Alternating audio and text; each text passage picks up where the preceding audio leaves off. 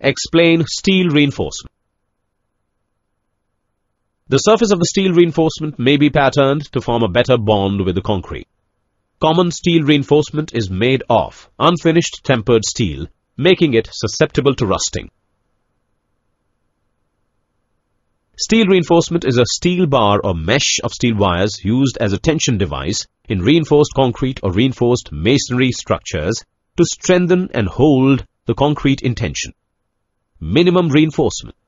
Minimum reinforcement in each of the two directions shall be kept at 0.2%. In special circumstances, floor slabs resting directly on the ground may be constructed with percentage of reinforcement less than that specified above. Minimum cover to reinforcement.